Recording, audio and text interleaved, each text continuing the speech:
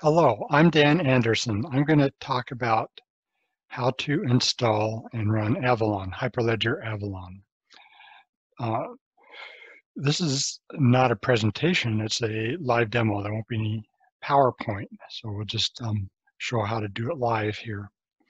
So first I'll go over the prerequisites on and what you can install it on.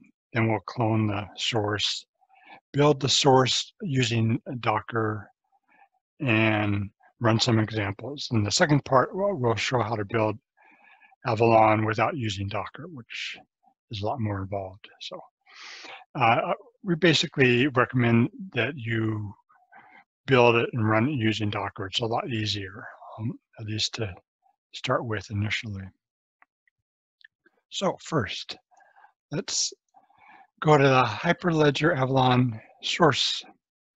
And on GitHub, it's github.com/hyperledger/Avalon. And you go to the page here and scroll down to building and you click on build document. So we scroll down and go to Docker-based build and execution. So there's some prerequisites. You need to have a machine, either virtual or real, with Ubuntu 18.04 installed on it. The machine could be a virtual machine. The example today is going to be a virtual. No, it's not. It's going to be a cloud instance. But I also use VirtualBox heavily, and I use cloud. It could be Azure or AWS or any other cloud instance that supports Ubuntu 18.04. Now, if you want to run with Intel SGX, the easiest cloud to use is Microsoft Azure. Or you could also buy your own hardware using Intel NUC, which has Intel SGX on it. Other options are Oracle VirtualBox or Microsoft Hyper-V. Those are virtual machines on your laptop, and those have a disadvantage of not supporting SGX, but they're very good for development. So we won't go over installing Ubuntu, and I won't cover installing Docker. That's all under the prerequisites document. So you click on prerequisites, it tells you how to install Docker CE. Then you also download the Docker Compose script. So that's all explained in this prerequisites document.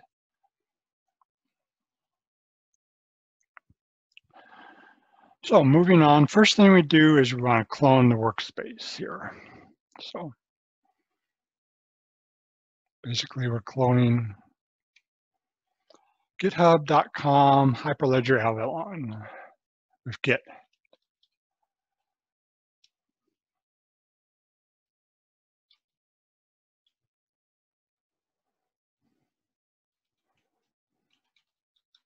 So what do we have here? We just have a source files and documentation. The next step is we run Docker Compose up -- build. All this is explained under the build.md document under the source repository, by the way.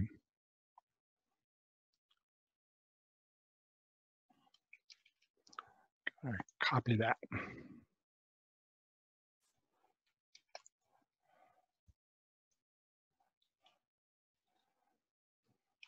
So what we run is Docker Compose up -- build. Now that's going to take about 11 minutes the first time you run it. So I'm not going to bore you and wait 11 minutes. So let's get out of here and we'll go to another instance where it's already installed and running, or installed. So let's run that Docker Compose up -- build.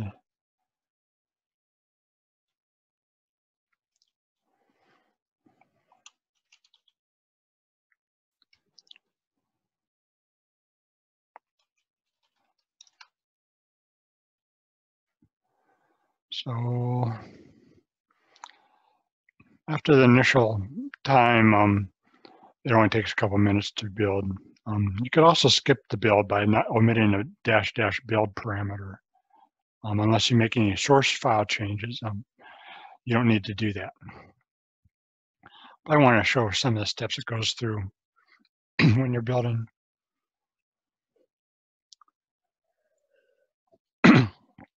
Most of the build is compiling the C++ source. Most of Avalon is written in C++ and Python. Of course, the Python doesn't require compiling, but the C++ does. There's also some Go code and a Java and other languages mixed in there, depending on what SDK and API you want to use.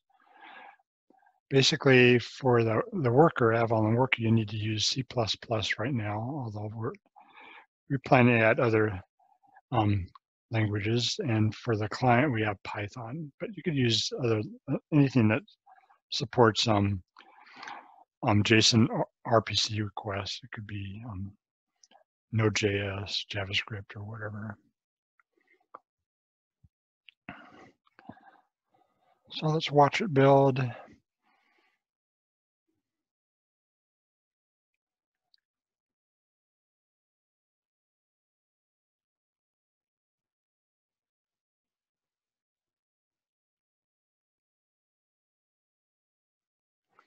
Okay, built it, and now you saw it's running Avalon now.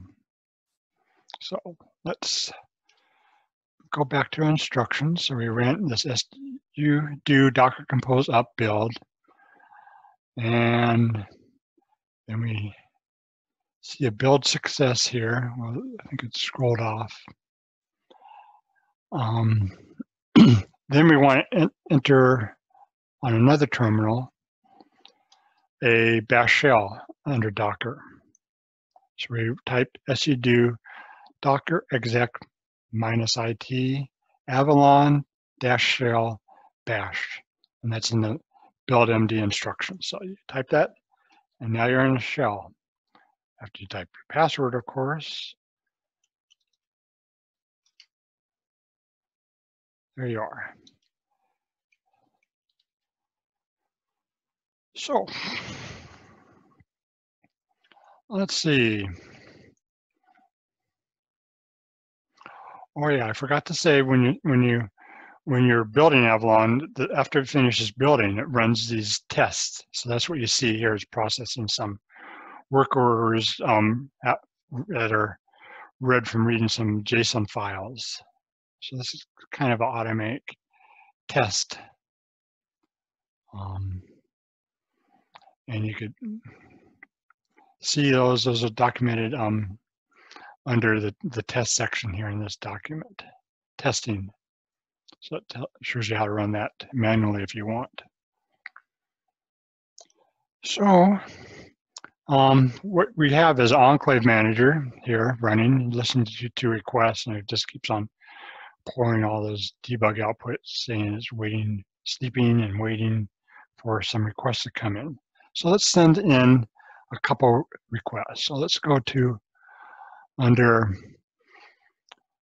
examples. Let's go to under examples apps generic _ client. Generic _ client is a Python script that is intended to be a client for any worker, and this really enables you to get up and running real quickly. Of course, it's not pretty, and it's not a GUI, or it's not a web GUI. It's not pretty, but it does communicate to any client.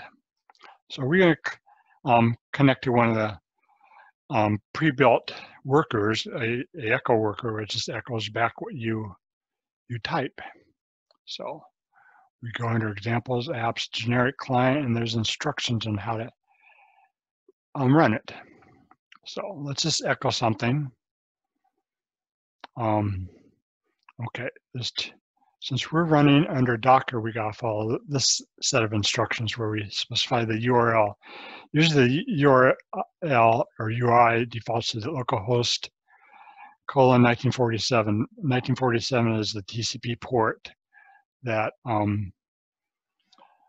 Avalon listens to. It's the Avalon listener listens to 1947. But we have to specify instead of localhost, Avalon listener, which is a Docker host name. So let's type that in. Let's see. Actually, don't type it in, we just copy and paste.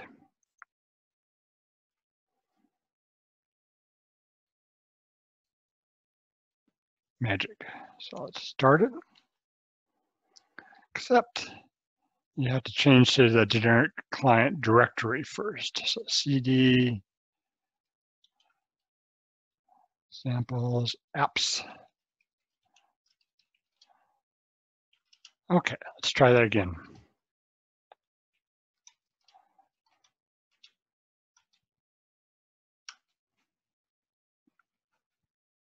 Okay, submitting a work order, got a response, and got a result, except we didn't see any.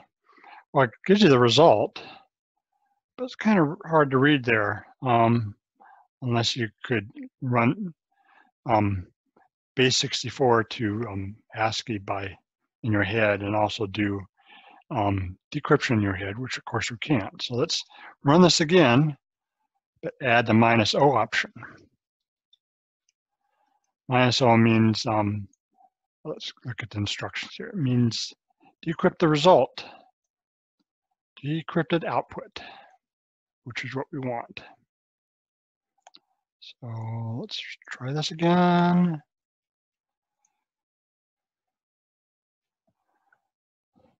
So it's hard to read all that real quickly.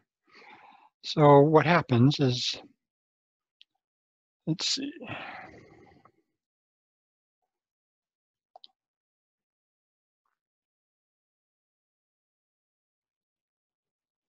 Scrolling up here.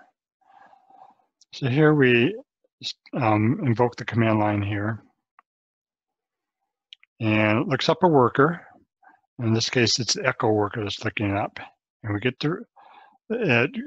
get a response saying the worker is located here.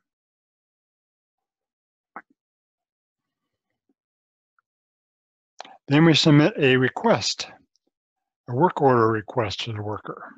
And that's just that hello world message, which we saw up here in the command line, or hello message.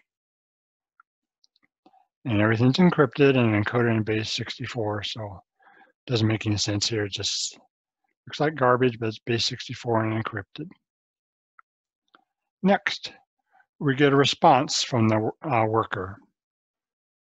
So that's good. It says it's computing, then we get a result. And we get out data, and the data is right here. That's the result. Encrypted in base 64. But because we used -O parameter, it decrypted it, and here's the result, hello. So let's try something else. Let's change it to hello Dan, my name. And this time we get, it takes a while here. You can see the debug message on the right terminal. That's the server or the worker running, and enclave manager, LMDB. But then on the left is the client, and we get the result here, hello Dan. So that's it. Actually, let's run one other example here. See if we can find it. It's a heart disease application.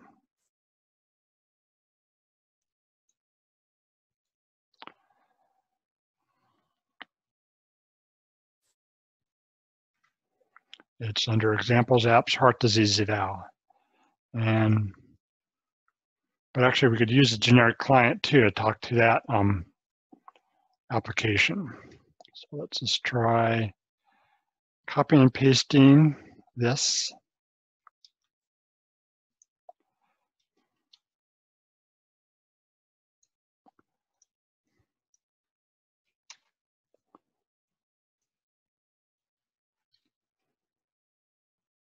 So we're talking to the listener again, running on Docker and Avalon listener port 1947. The worker ID is heart disease eval, and it's sending in this data here. And I'll explain that data. It's basically various measurements for looking for heart disease in somebody. So we run this.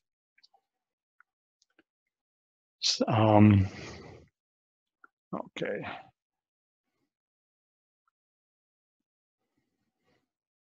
Except I did not say the -O option, and it did not decrypt the result. Here's the result. Let's get a readable result. Add -O to it.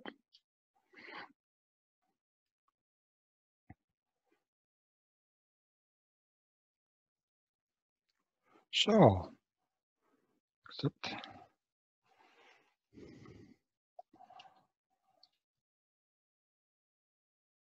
no, that's the wrong program there. Okay, gotta copy the correct command line here. Append -O to it. Got a response. And the reply from the worker is, you have a 47% risk of heart disease. So, and that's from running all these parameters here, which I'll explain in a moment here. Let's go to the heart disease application. So easier way to do it is just to run the GUI. You can just type in these parameters by hand: age, sex, blood pressure, and lots of other measurements, which only medical professionals will understand and will evaluate all this information and predict what the chances of heart disease. So you could run this yourself. You just need be running X Windows. That is probably a Linux console would be the best way of doing it under some virtual machine or something. That's just another example of another worker.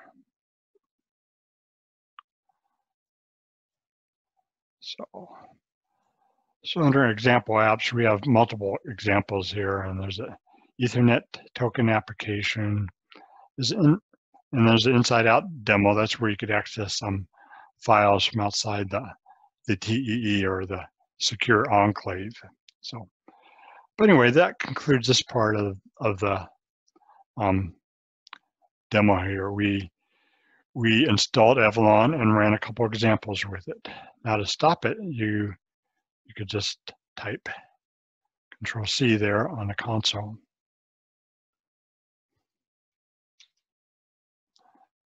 And it will take a few seconds to shut down nice and cleanly. There's also a script you could run, TCS_startup, to stop Avalon. So it takes a few seconds. We have the shell there that stopped. That was right here. Then we have the enclave manager, which talks to the enclave, which runs the workers. Then we have the listener, which listens to requests from clients or from requesters. And the LMDB, that's the database there for Avalon. So that concludes this part. And next part, I'll talk about how to install and run Avalon standalone, that is without Docker.